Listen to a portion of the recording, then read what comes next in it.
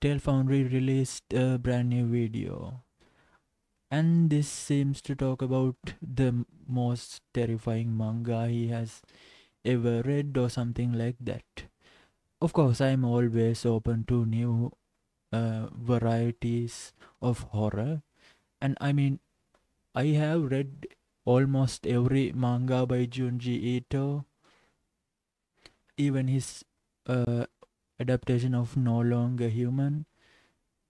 Maybe this is not about uh, our friend Junji Ito. This is about an entirely different manga author. Either way, I'm fascinated by the way they presented their video. Okay, now let's check out what the most disturbing manga this person has ever read is. Please continue. I don't know if you've noticed, but I don't really read a lot of manga or watch a lot of anime. There's not really a specific reason for that.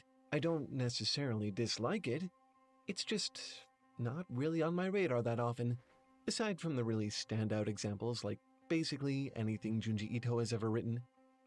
I'll admit, this does mean I end up missing out on some really cool stuff. Okay, yeah, I think he is on the same boat as I am. He is most likely read just a bunch of Junji Ito comics, and well, here's the thing: Junji Ito isn't almost. I don't even know how to say this. He isn't exactly. Okay, I'm going to say it like this. Not every one of Junji Ito's stories are a hit, but when they hit real hard. Because I mean, I always talk about Slug Girl, what a terrifying fate that is. We also get stuff like Uzumaki and the Army of One. Those are also great stories. And now that I think about it, do I know any more horror mangakas? I think I can't remember the name of the person who wrote Drifting Classroom. Guns is Guns. I'm not sure about where I should put it, but it does have some cool alien designs and stuff like that. And I would consider it a horror. But I am truly fascinated by which author and which story he will, bring up. So recently, I decided to give one specific manga a shot. One that I've heard so many good things about for years at this point. Hideo Yamamoto's Homunculus. It's about a man who undergoes an archaic trepanation procedure, which means that he has a hole drilled into his head. This, of course, gives him essentially a sixth sense and allows him to see people's souls in all their surreal glory. Which sounds super cool, right? The kind of thing that's exactly up my alley? This reminds me of I don't know if you've seen it, but the show called Deadbeat by Comedy Central. It's almost like that too. It's a weird deadbeat who can see ghosts and is dealing with his own stuff. That's a really fun series. Uh, at least I remember it being really fun, but I did watch it when I was like 12, so maybe it is like a stupid show, but I thought it just reminded me of that.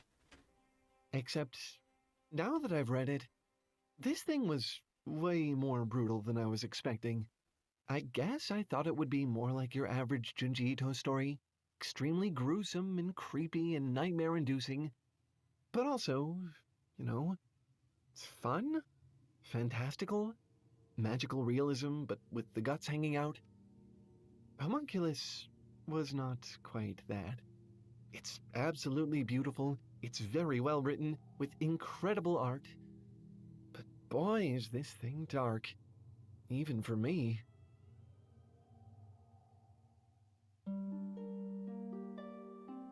Okay, he has a nice intro, but I'm going to skip it. Okay, me me the internet is honestly. I'm confused. Okay, yeah, this is NordVPN. Okay, yeah, I kind of figured that out. Yeah, he's being sponsored by NordVPN. NordVPN helps him to make more amazing videos like this. So I guess I'm willing to forgive um, an ad or two. Let us continue.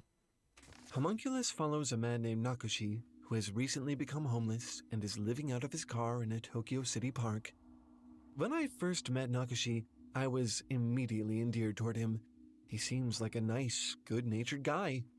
Yeah, his living situation is terrible, but he makes an effort to get to know the homeless folks living in the park with him. It's clear he takes pride in himself and strives to keep up appearances despite everything.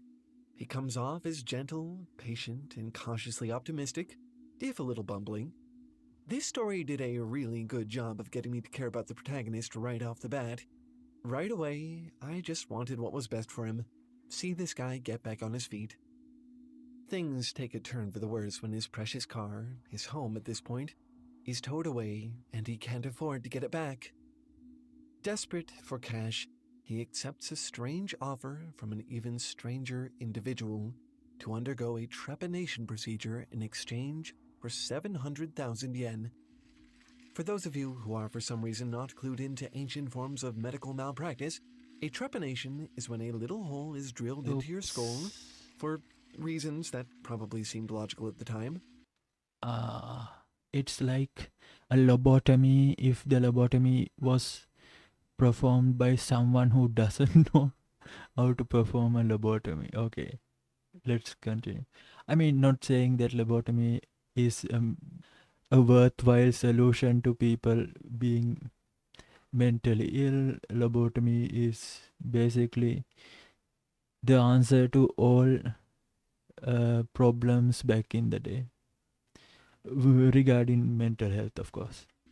In this case, Nakashi is told that it will allow him to tap into his sixth sense. And, miraculously, it actually works. A few days after the trepanation, Nakashi gains the ability to see weird, distorted versions of people when he covers up his right eye and looks at them. He sees the humans around him change shape to reflect their deepest desires, insecurities, or trauma. In a way, it's like Nakashi can see their souls. In the story, this distortion is called a homunculus, and every homunculus is very different. For instance, a short man is shown to have clouds drifting around his face because he wants to be taller. A young woman's pelvis vibrates whenever her boyfriend calls her. One guy on the street is paper thin to show that he has no personality. Another woman's pelvis is locked behind a safe to show that, I don't know, she's sexually hesitant or something. If you notice there's something sort of off about the difference between how Nakashi sees men's homunculi and women's homunculi, so did I. This will come back later. This crosses over from the realm of sheer spectacle to... Well, this is fascinating because I remember that other show about the girl that sees dead people and otherworldly spirits. I can't remember what it was. It was fun, but it kind of got old quickly. It was fun for like 2 episodes, then it felt repetitive.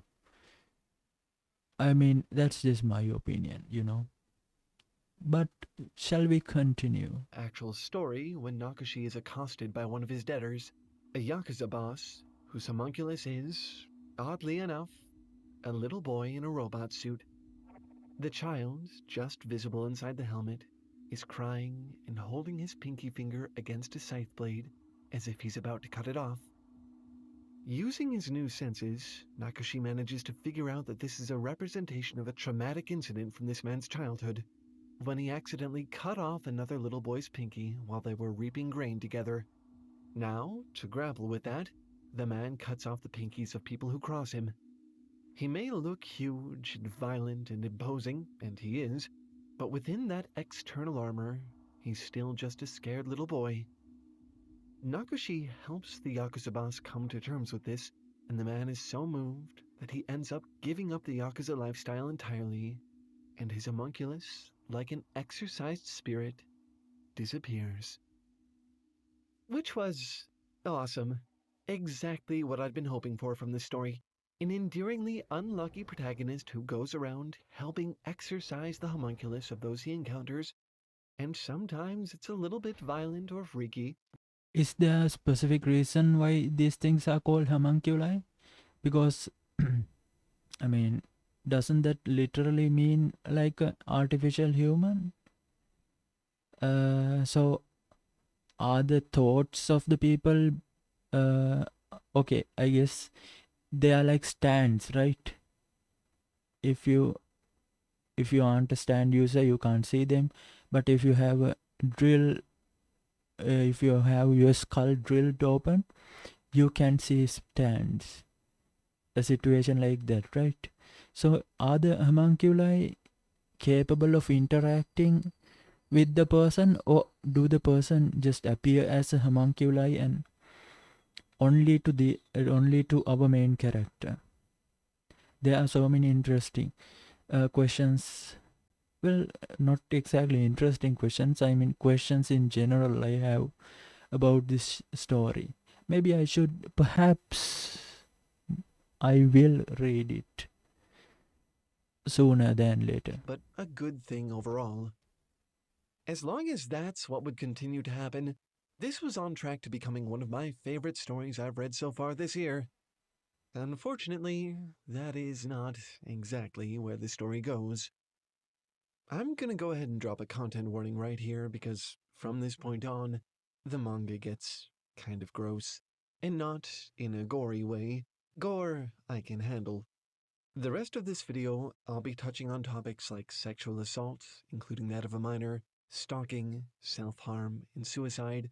So if you'd prefer to tap out of this video now, by all means, take care of yourself.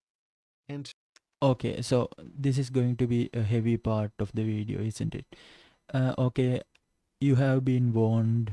Disclaimers for all that stuff. Now we are moving on. probably don't read this one. As for the rest of you, you've had your warning. Hold on, because this is where things get really dark. The next homunculus that Nakashi decides to exercise, I guess, belongs to Yukari, a 17-year-old high school junior. If you got a sinking feeling from hearing that, just wait, it gets worse. Yukari has a part-time job as a namesara, which is a business where men apparently can go and look at underage girls through one-way glass, watch them do various lewd poses, and then buy their underwear off them. Gross. I really think I could have gone my whole life without seeing this precise side of humanity.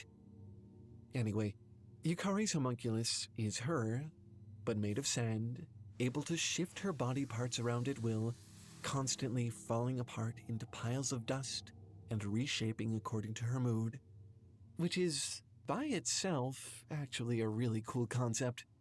Nakashi theorizes that Yukari is made of sand because she's able to mold herself into whatever shape she feels is necessary to get by in different situations. Sometimes that means conforming to the pressure her strict mother puts on her. Sometimes it's fitting in with her friends at school. The only times Yukari breaks that mold is when she's doing something outside of what's expected of her, like shoplifting or cutting herself or selling her underwear. So, having observed this, Nakashi decides that the best way to get Yukari to shed her homunculus is to force her to do something extremely far outside her comfort zone. Like, oh, I don't know, give up her virginity. I have to say, although I hope it goes without saying, I was not thrilled by this.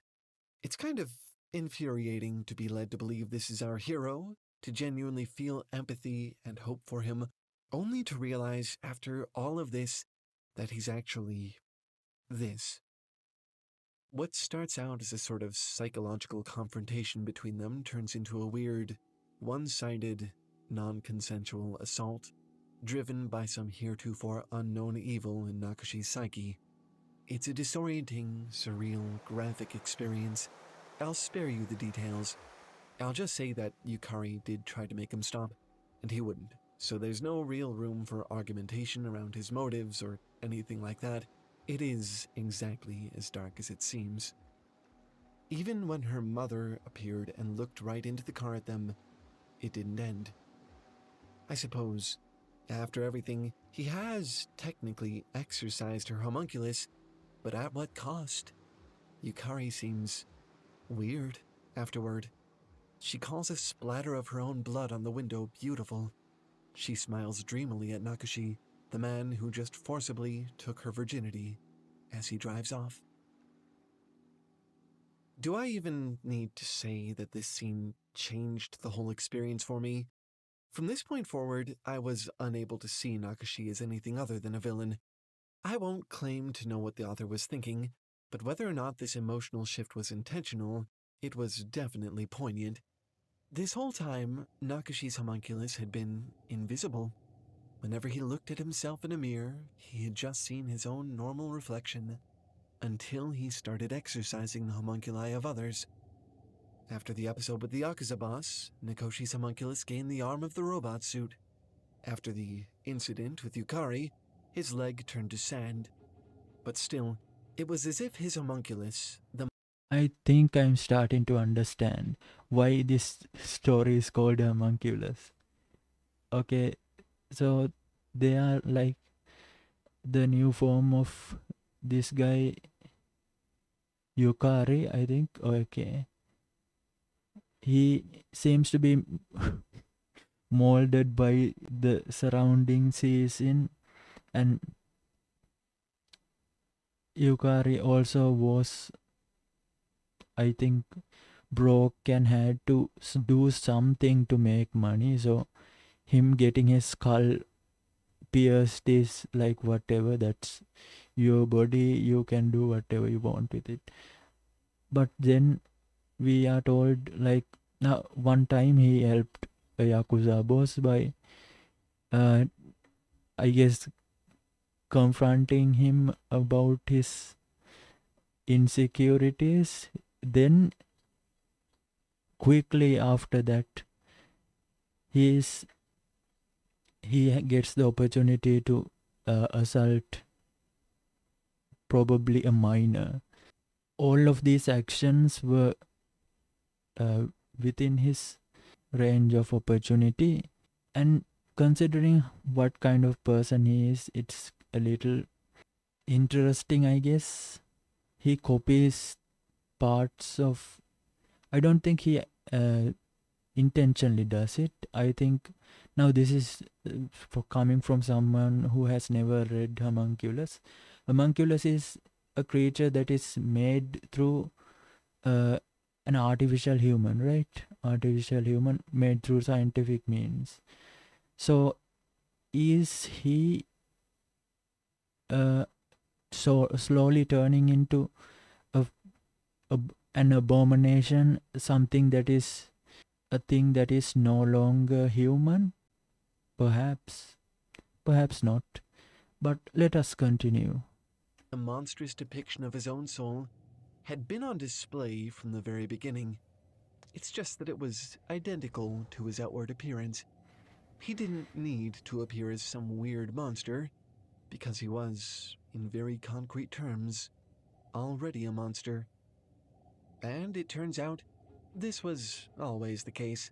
Before he lost his job, he worked at a foreign bank, gleefully running other companies into the ground and causing thousands of people to lose their livelihoods. He was a womanizer, a narcissist, and a pathological liar. He even sort of lied to me at the very beginning of the manga by leading me to believe that he was someone worth rooting for. Even his physical appearance is a falsehood. Years prior, he had his face completely reconstructed with plastic surgery because he was convinced he was uniquely hideous. After which, he abandoned his pregnant girlfriend because he thought he was now so far out of her league that he was embarrassed to be seen with her. So, we can pretty much accept that Nakashi is, in fact, not the story's hero by this point. In fact, he only gets worse as the story progresses. And, I'll admit, it only got harder and harder to read.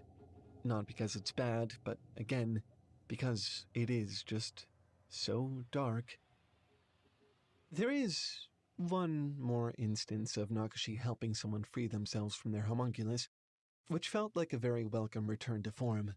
He was too far gone at this point for me as a character, but I had a glimmer of hope that that compelling formula from the story start was about to come back. The homunculus in question belongs to one of the other homeless men in the park and takes the form of an egg, simultaneously a home and a shield for the man inside of it. Once Nakashi frees that man of his homunculus, he feels that he's done his good deed for the day, until later, when he finds that the man, no longer feeling protected within the safety of the shield he'd created for himself and his mind, has taken his own life.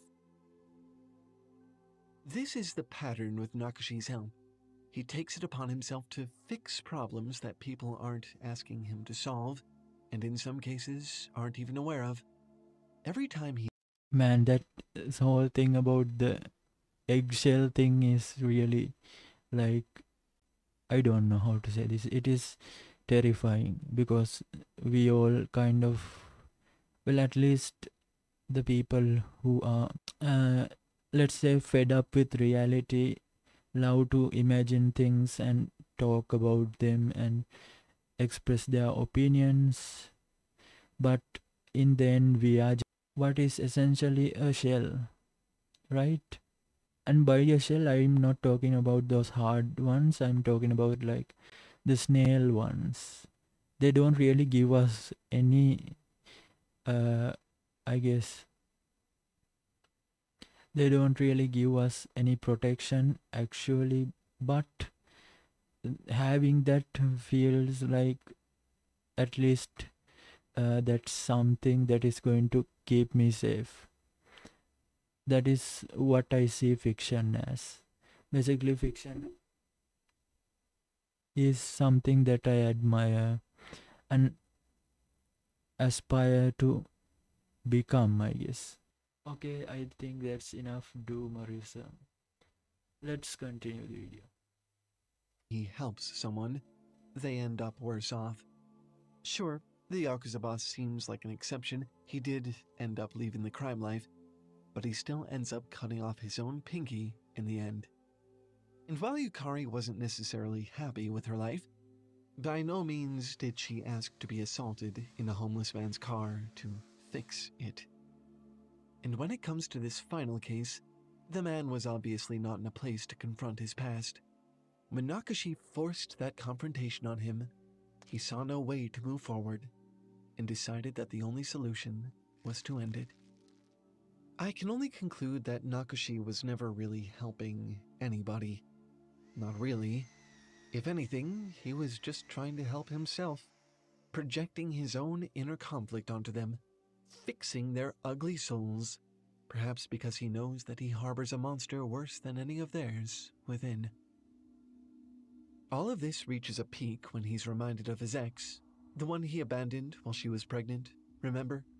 He becomes obsessed with finding her again, as she was the only person who ever saw him for what he really was, and fixing her, too. There's just one problem with that. He can't even remember her face, which makes it nearly impossible for him to recognize her even when they do eventually cross paths. In this last movement of the story, he spirals into an obsessed stalker, harassing all his ex-lovers just to find this one. When he finally does find her, he tries to help her by performing the same trepanation procedure he received on her. This goes about as well as you'd expect. Instead of giving her a sixth sense, he just ends up lobotomizing her. If that weren't dark enough for you, the last time we see her, she's lying prone and emotionless in a hotel room bed, having just been taken advantage of by a delusional, transfixed Nakashi. The series ends with Nakashi still living out of his car 1 year later. He's shaved his head, and multiple trepanation wounds are visible on his skull. He wears an eye patch, which means that all he ever sees of people are now their homunculi. And now, in the depths of his madness and self-absorption, every homunculus he sees looks exactly like him.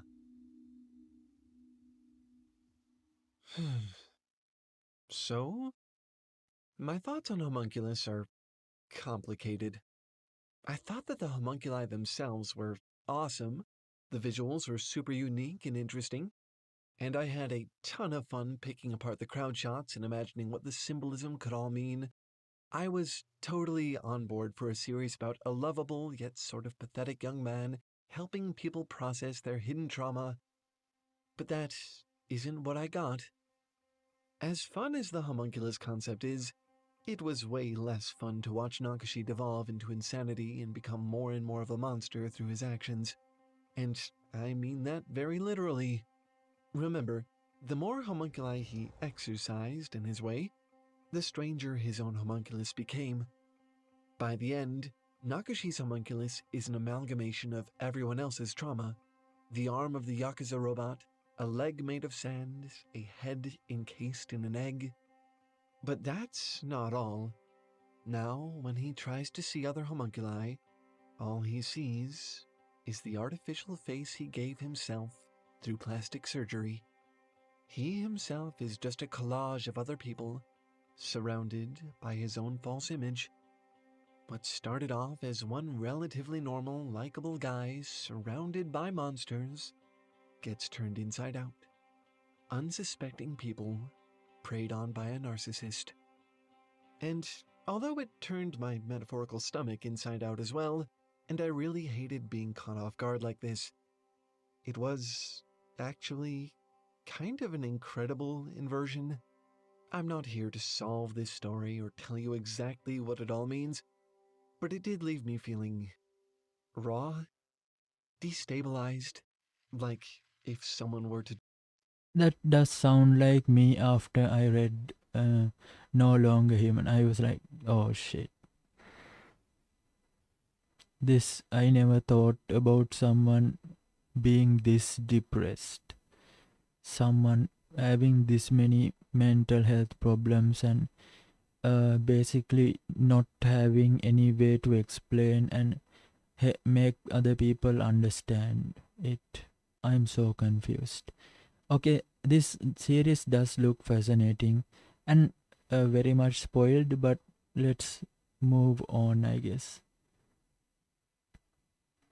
And this tool is pretty cool looking, but it was used to, you know, lobotomize people. Drill a hole in their head, cover up one eye, and look at me, what kind of monster would they see? If I were to do it and look at myself, would I see anything at all? I guess that's what therapy is for. You know, there's a strange, almost voyeuristic quality to this story, isn't there? It really freaks me out because, believe it or not, I am, sort of chronically worried about being spied on. My circumstances for that may be a bit. Oh, are we talking about NordVPN? Okay. Guys, check out NordVPN. Unique, but I don't think I'm alone in that feeling at all. Let's face it, the internet has become a pretty But to be fair, a town without streets, it is also a manga by Junji Ito that does tell a great story about paranoia and the consequences of lacking privacy. Yes. uncomfortable environment. We all pretty much know there's more information about us out there than we'd probably like. As a machine of I'm not sure why I'm completely watching this video, but I am, so whatever. unknown origin with enough obvious sentience to host a YouTube channel, that makes me particularly uncomfortable. One wrong move and I end up in a dark hangar somewhere, disassembled for research purposes. For this, among many other reasons, I've been careful to spend as much time offline as possible. But that might not actually be necessary for me anymore.